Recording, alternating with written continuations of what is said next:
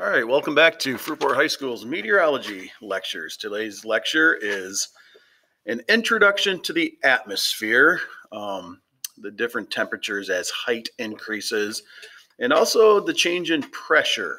And those two things, pressure and temperature, determine the different layers of the atmosphere that we'll talk about. Okay, so we start with the atmosphere. The atmosphere is just a cloud of gas and suspended solids that extend from the Earth's surface out many thousands of miles.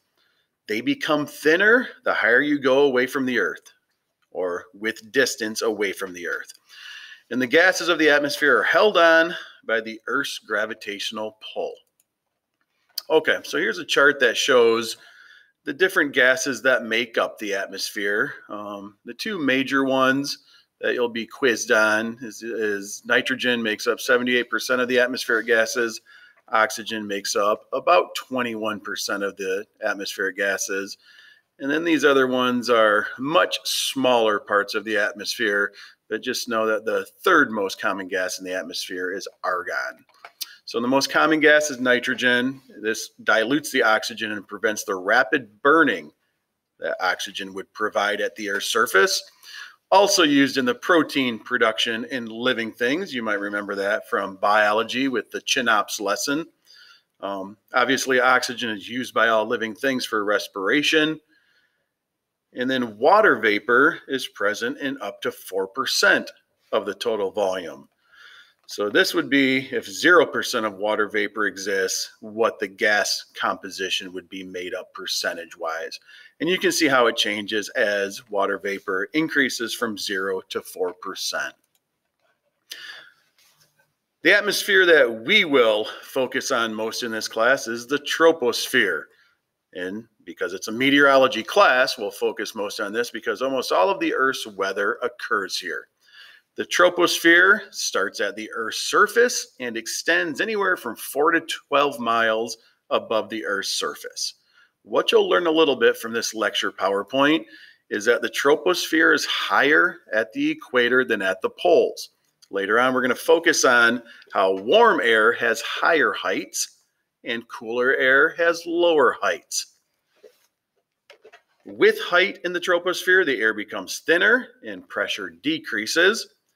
In fact, temperature decreases at about 4 degrees Fahrenheit per 1,000 feet. The decrease in temperature as you go higher up in the troposphere is referred to as the lapse rate. The layer above the troposphere is the stratosphere. The stratosphere extends from the top of the troposphere up to about 31 miles up. This layer holds very little water vapor. And unlike the temperature in the troposphere, the temperature in the stratosphere actually increases as you go higher. Anvil-shaped cumulonimbus clouds, if they get tall enough, can form at the lower boundary of the stratosphere. And here's actually a picture of one of those anvil clouds right here. Because the temperature starts to increase as you go up in the stratosphere, it prevents these clouds from rising anymore and gives us the flat shape here that you see. So this is actually this cloud right here is actually bursting out of the troposphere and into the stratosphere. And then the other layers of the atmosphere, just to round it off, we don't really focus much on these in meteorology, but you have the mesosphere, which helps to burn up meteors, the thermosphere, which protects us by absorbing UV and X-ray radiation, and then the exosphere that extends into outer space. Okay, so here's a couple of nice charts that show the temperature change with height and the different things that occur in different layers of the atmosphere. So I like looking at this one right here because this is the surface of the Earth down here at the bottom. And it increases, the height increases up to 130 kilometers above the Earth's surface. But if you look at the temperature scale here, temperature scales at the bottom, as this right here starts to go higher up, 10 kilometers high, the temperature is dropping as you go higher up in the troposphere. Then you enter the tropopause, that's the boundary between the troposphere and stratosphere. And once you get into the stratosphere, temperature begins to increase again. Once you get into the mesosphere, temperature drops, and in the thermosphere, temperature increases. So these boundaries are actually determined by the temperature change. Where the temperature stops falling and starts to rise, that's the boundary between the troposphere and stratosphere. But again, for this class, just know that as you go higher away from the Earth in the troposphere, temperature drops. That's called the lapse rate. As you go higher away from the troposphere and the stratosphere, temperature increases. And you can see all of the weather occurs down here in the troposphere. And then these large, very large, high cumulonimbus clouds can actually reach into the lower part of the stratosphere. And then this image over here on the left just shows you all of the different things that occur in the different parts of the atmosphere. So some of the highest mountains, once this part gets out of the way down here, some of those highest mountains in the troposphere. And then you have your weather balloons that are launched. They reach into the stratosphere, meteors burning up in the mesosphere, northern lights, and where the space shuttle would orbit around the Earth in the different parts of the atmosphere. Okay, so here's how air pressure plays a role in the atmosphere. The layers of the atmosphere, all layers of the atmosphere have atoms and molecules which are constantly moving. The more molecules and atoms that you have on top of each other, the higher the pressure. So higher pressure exists near the surface because there's more particles on top of each other. Lower pressure exists in the upper levels of the atmosphere. And what you'll find is a common theme from this meteorology class is the movement from high pressure to low pressure, or the flow from high pressure to low pressure. So when you have different areas of pressure in different parts of the atmosphere, the air is constantly moving to different areas of pressure.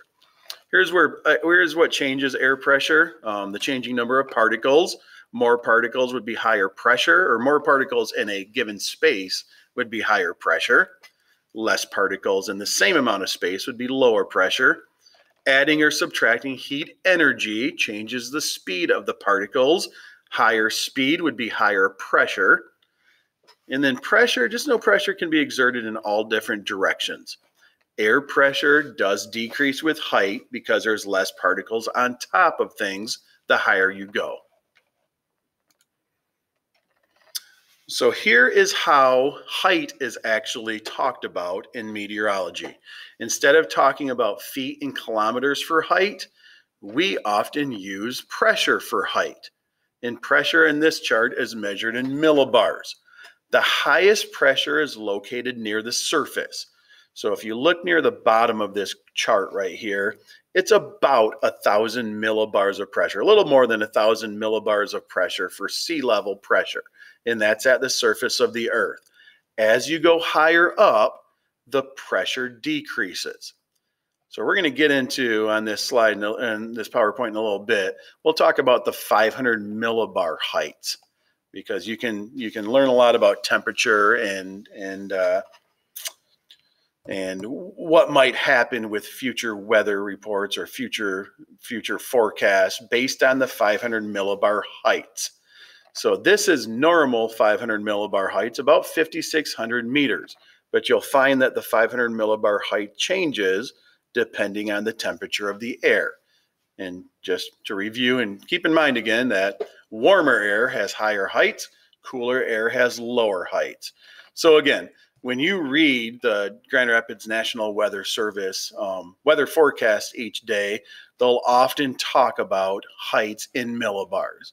So the 850 millibar height, the 500 millibar heights, this is occurring at 250 millibars, where the jet stream might be found or where airplanes fly.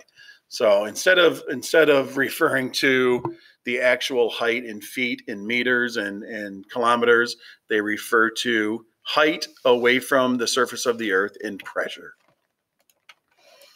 Okay, so here's how air pressure is measured.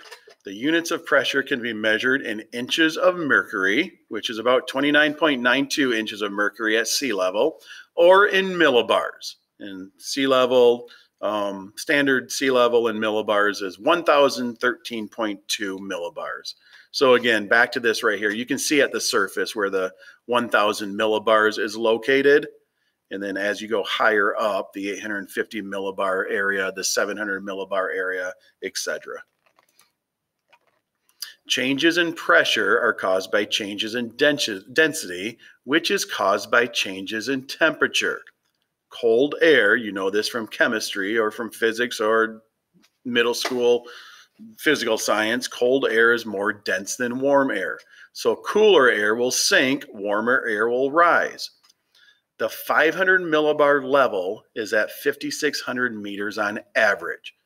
So we can look at the level of the 500 millibar pressure and determine or forecast if we will be close to average temperatures, cooler than average, or warmer than average. And then measuring air pressure are isobars. Those are lines on a map that connect areas of equal pressure. Okay, so here's the 500 millibar height demonstration right here. Normally, the 500 millibar height on average is at about 5,600 meters above the Earth's surface. So if you were to go up, let's put it this way: if you were to go up in a weather or in a hot air balloon, 5,600 meters above the Earth's surface, on average, that would be about 500 millibars of pressure. When the air is warmer, that average height rises. Okay, so warmer air causes the 500 millibar pressure height to be higher. Cooler air sinks, it's more dense, so that causes the 500 millibar height to be lower. And we'll talk about that more in class and give you some examples. But again, if we're forecasting or predicting warmer than average temperatures, we base that off of, because the 500 millibar height on a prediction map would be higher. It would be higher than the 5,600 meters. So here is a weather map that shows isobars. Remember, isobars connect equal areas of pressure. All of these lines right here, if you trace around them that are part of the same line, would be equal areas of pressure. And that's, again, that's what the isobar is.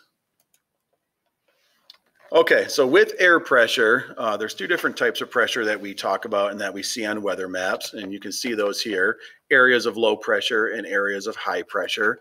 Low pressure has a counterclockwise spin. When we looked at the hurricanes on the satellite image, you saw that they were spinning counterclockwise. Hurricanes are areas of low pressure. The air is rising inward, and usually we associate low pressure with cloudy, cooler days. High pressure, the air is spinning clockwise. The air is pushing down, and that prevents clouds from forming.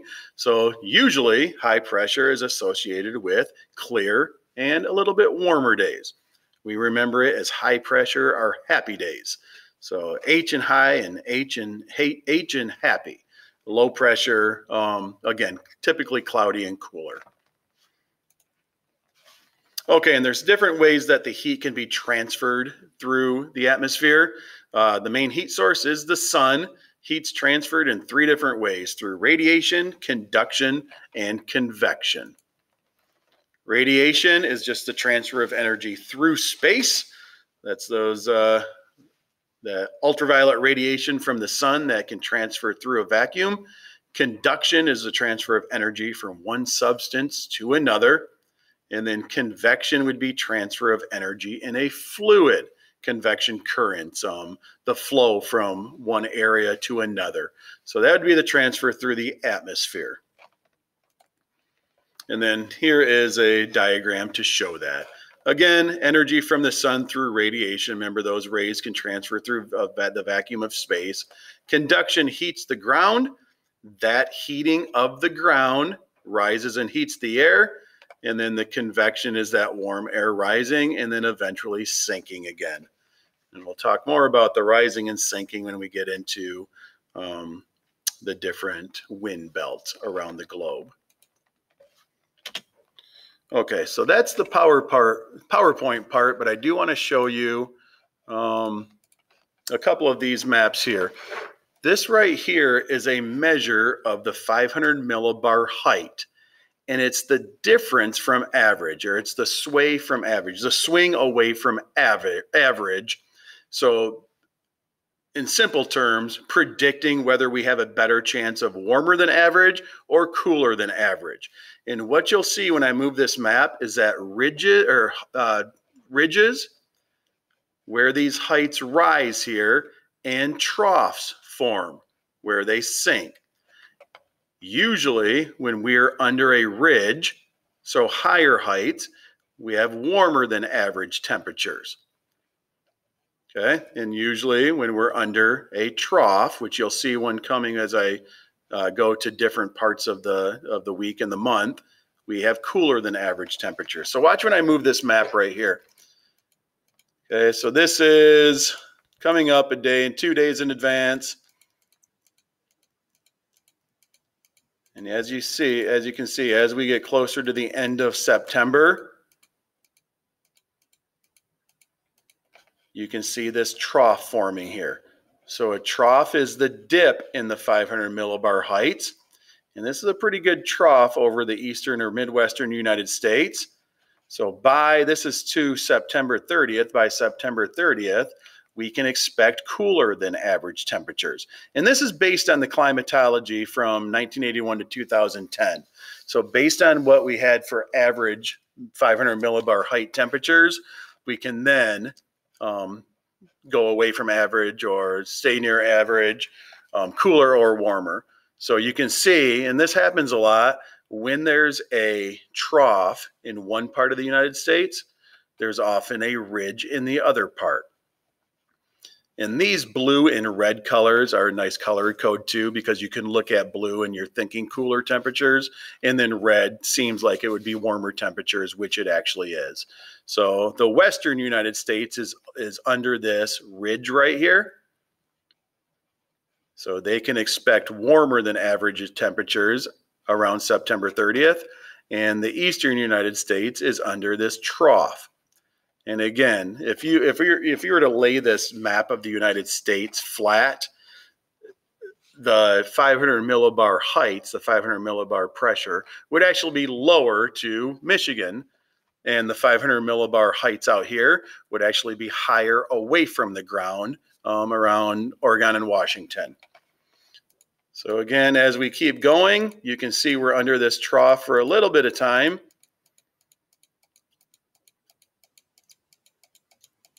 And then even another trough up there. And then it looks like we might be going a little bit back to normal by October 9th. But that's where the Climate Prediction Center also gets their, or issues their prediction forecast. They look at those 500 millibar heights, and this is from September 30th to October 6th. And again, this is probability, or the chance of this occurring. There's a much greater chance of below normal temperatures in the eastern U.S. from September 30th to October 6th.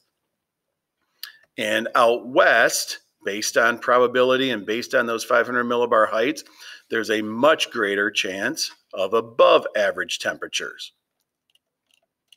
And here is 6 to 10 days out from September 28th to October 2nd. Again, if you like that fall weather, there is a greater chance, 50 to 60% chance for Michigan here, of below normal temperatures. If you like warmer weather, head out west, Nevada, California. There's an 80 to 90% chance, or 90 to 100% chance of above average temperatures.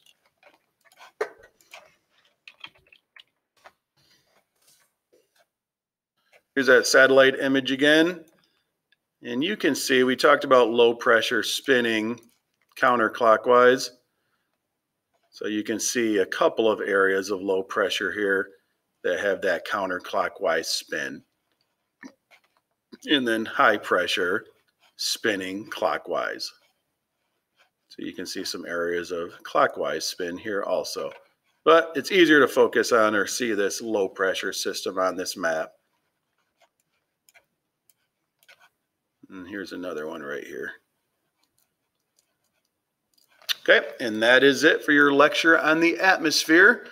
We will review and reinforce and do more practice when I see you in class.